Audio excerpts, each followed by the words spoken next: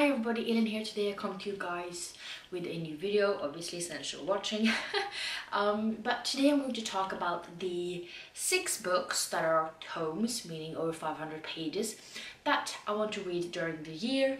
And since I have a reading goal for the year to finish 12 tomes, I felt like I don't want to have too much of a reading list to follow because I'm really bad at those, so that's why I only chose 6 books instead of 12, which is my reading goal for the entire year.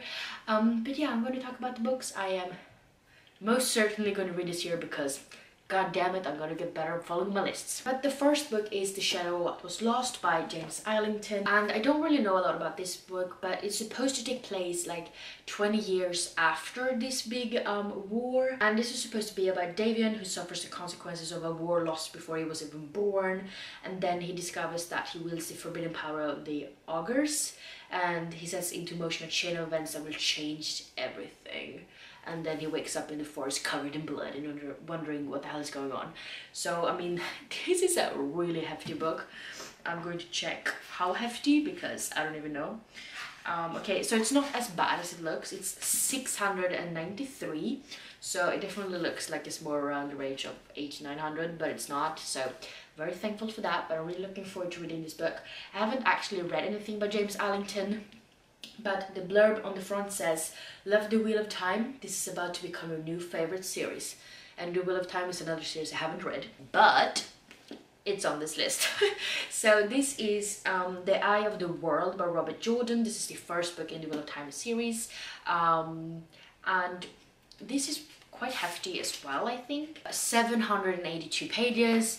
The text is ridiculously small, so it'll probably give me a headache because small text usually does. But I mean, this is a 14-book series, and I had as a goal to finish everything that Brandon Sanderson has ever written, and he actually picked up Robert Jordan's work and actually finished the last, I think it's the last 3 books or something, so I have to get through the entire series to be able to call it quits on that goal, and also read a few other books, but still.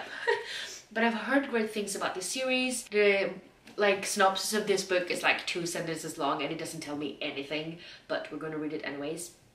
And it says, "The wheel of time turns, and age come and pass. What was, what will be, and what is, may yet fall under the shadow. Let the dragon ride again on the winds of time." So I literally know nothing about this book. But I really don't know, but I know that this is supposed to be a very, very beloved series, and I really need to read it because I've heard so much about it, even though I obviously know nothing about it, so it makes sense. And then we have The Muse of Nightmares by Laini Taylor. This is actually the second book in the Strangely Dreamer duology. And look at this cover. This is so gorgeous, and I love this series overall because it's so gorgeous.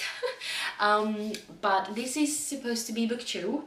It's been out for a few months. I still haven't read it, and I'm so ashamed, but I do need to reread Strangely Dreamer because I don't really remember as much as I would have liked, and then I will move on to this one, so it'll probably take me some time. But the first book, we meet Laszlo Strange, and he actually has dedicated most of his life to sort of get to know as much as there is to know about this city called Weep. And this city is actually lost. The original name wasn't even Weep, but nobody can remember the original name of the city, and it just goes by the name Weep.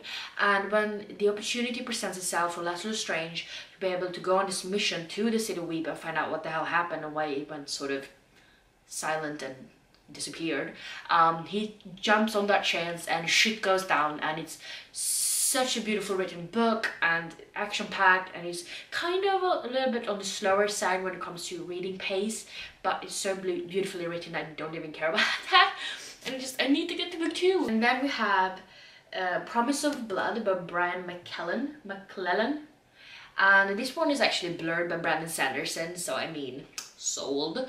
But this one says, "Just plain awesome." So I hope you're right, Brandon Sanderson. But then it also says, "The Age of Kings is dead, and I have killed it." Dun dun dun. That sounds pretty awesome. So there's like no premise for this one at all, written on the book at least. So I don't really remember what it's about, but it's obviously some kind of war, I suppose. But this is supposed to be book 1 of the Powder Mage trilogy. So obviously there's more books, and like I said, I don't know what this is about, but I do know that I was really interested in when I read it on Goodreads, so you know, you'll just have to look it up yourself, because I don't remember for the life of me what it's about. But obviously some kind of war, and obviously the Age of King is dead. And then we have The Blinding Knife by Brent Weeks. This is the second book in the Lightbringer series. I read book 1 in January. I really enjoyed it, and this one is sort of a very magical read, because the more colors you can see, the more powerful you are. And we meet this main character called Gavin. He's actually the Prism, meaning that he is the most powerful of them all, because he can actually see all of the colors. And you know, he meets this guy named Kip, and Kip has been going through some shit. Turns out he can also see, you know, different colors, not all of them, but you know, he can see colors, and he, you know, gets to learn about how to control them and everything like that. And there's a shitload of stuff going on. It was really good, and I really look forward to reading book 2. I have no idea how many books there are. I think there's like 5 or something like that, and there's another book coming out in, I think it's September of this year, so better get to continue. And the last book I'm going to talk about is King of Scars by Leigh Bardugo. This is supposed to follow the character Nikolai, which we meet in the Grishaverse trilogy. I really love that series, and I love everything that Leigh Bardugo has ever written, honestly. But I also know that Nina from Six of Crows Theology is supposed to be in this book, and I love the Six of Crows Theology so freaking much. And I just put them both in the same book, and it's just going to be amazing. I don't really want to know a lot about this book, but it's supposed to be some kind of war, and we get to follow Nikolai, and there's supposed to be this boy king and a war hero, and I don't want to know, honestly. But I am planning to reread the Grishaverse trilogy to be able to continue on with this one, because I read those in the beginning of 2017, so I really want to brush up my memory of those books before going into this one. But I've been looking forward to this book for so long, since 2017 when I finished Grishaverse, so hopefully this one will live up to the hype. So yeah, those were all of the 6 books I'm definitely going to focus on this year.